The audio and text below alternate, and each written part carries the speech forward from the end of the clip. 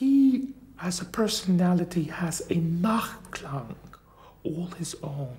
You can listen to Slezak and then not listen to him for 6 months and then think about him, and you can conjure within yourself his affect. Can this be said about others? Very few. He has, according to me, a weakness that stems from his vocal technique. He sets forward for us just what that technique is in the dialogue before the song in Herbstmanöver. He says, vorne, vorne. Well, his voice placement was so vorne that certain syllables seemingly get lost in his nose. Sie müssen das Ei mit offenem Mund singen. Ei, Ei, Ei, Ei. Ja, mehr hin. Zillinger, vorne, Zillinger, vorne. Und richtig mit hinein. Ei, Ei, Ei. Ei, Ei, Ei. Das Ei ist viel zu hart. Sie müssen ein weiches Ei singen.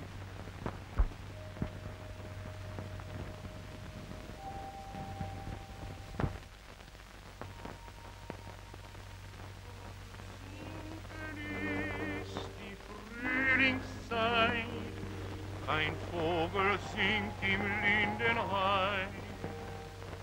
Die Welt verliert ihr Blütenkleid. Und bald wird Winter sein.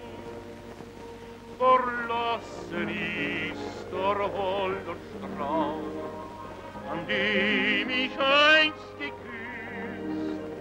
Es blieb ein Duft, der wie ein Hauch aus fernen Tagen ist. Auf der Heide blühen die letzten Rosen, braune Blätter fallen müd vom Baum.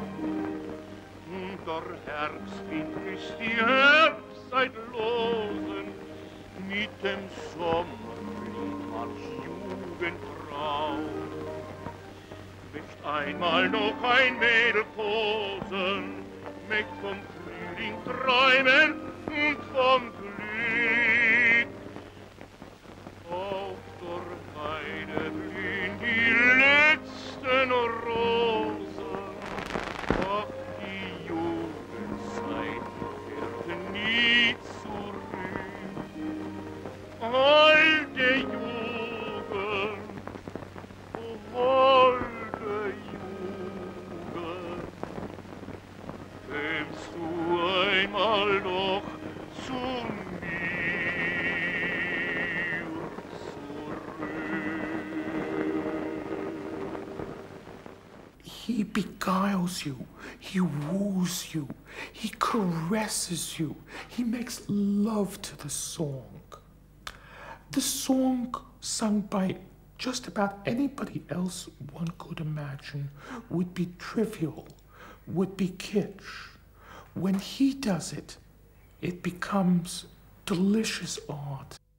Über Wipfel und Saaten, in den Glanz hinein, wer mag sie erraten, wer holte sie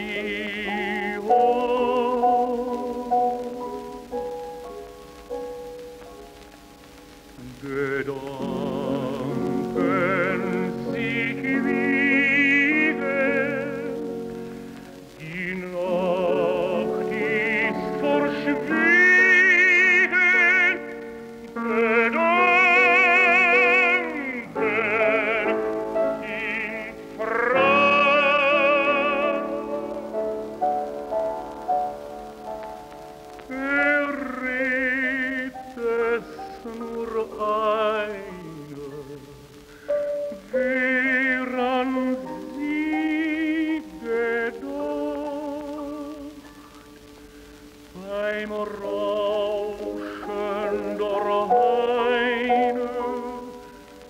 wenn niemand mehr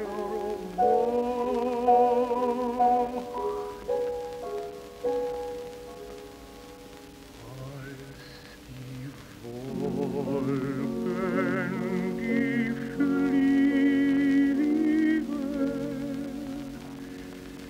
Meine Lieb ist verschwiegen und schön wie die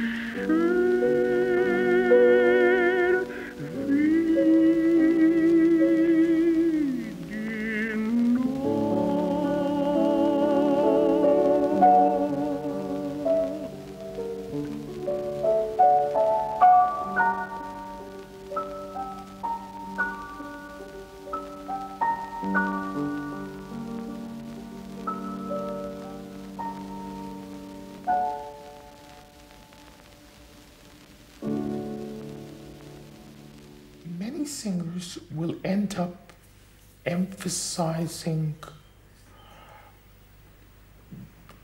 resolutions of dissonances, notes that occur on weak beats. You don't find that with Slezak. Instead, he will build towards an appoggiatura or other dissonance by making a crescendo.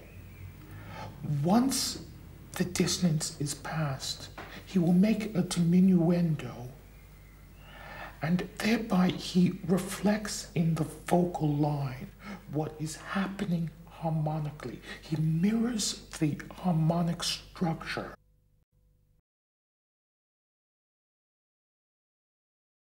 The synagogue tradition preserved florid singing into the 1950s and 60s, just as Yiddish embodies, to a degree, medieval German, so Orthodox cantorial practice embodies certain things that were done in opera houses in the 18th and early 19th centuries.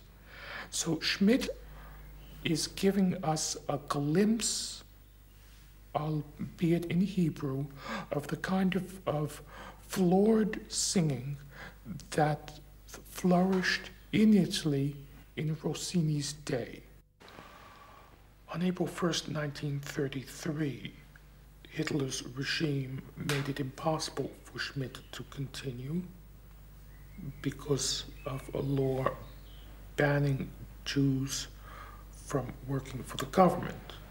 He returned to Berlin in connection with the opening of his fourth film, Ein Lied geht die Welt.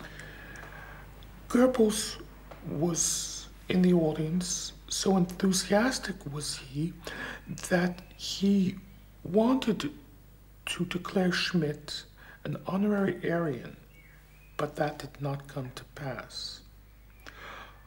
Much of the rest of Schmidt's life involved flight from the Nazis. He fled to France, then to unoccupied France, then crossed the border illegally into Switzerland, where he was interned in a kind of work camp. He was hospitalized because of serious bronchitis and laryngitis. Recovering from that, he complained of chest pains, but ended up having to write, "They take me for a malingerer."